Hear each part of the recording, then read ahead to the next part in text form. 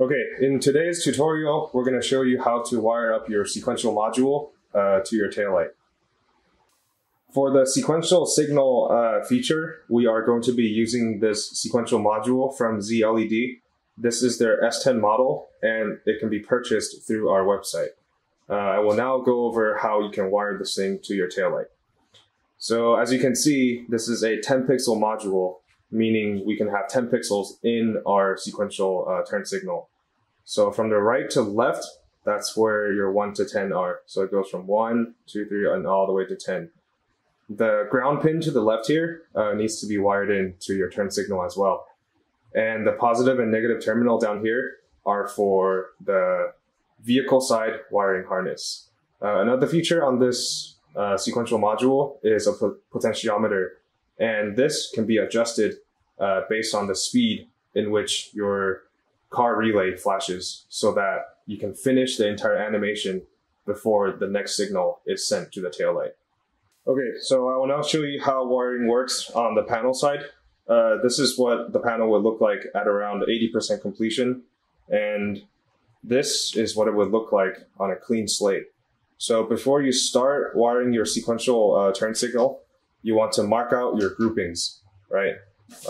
So on this particular set of taillight, we have 9 pixels. And since I want the animation to start from here, I numbered them 1 through 9 in the sequence that I want. When you mark out your groupings, you have to keep in mind that LEDs are best configured and have similar brightness when they're in groups of 4 and 5. So if you see here, this is a group of 4, 5. These are both groups of 5s. And that's just to keep the brightness consistent between different groups of LEDs. Since I want this entire block of LEDs to light up together as 1 pixel, you want to connect the power together, since the S10 module is a power-triggered sequential module, meaning that it's controlled by the power and not ground. So this is what we did here. Power is connected on pixel 1. Power is also connected here on pixel 2, so on and so forth. So for the next step in the process, I went ahead and soldered wires to the sequential module. And these wires are about 1 foot in length, and that just makes for an easier time packaging the sequential module in the light later on. As you can see, we wanted 9 pixels on the Evo set of taillights. So I went ahead and wired in 9 power-controlled signal and the ground.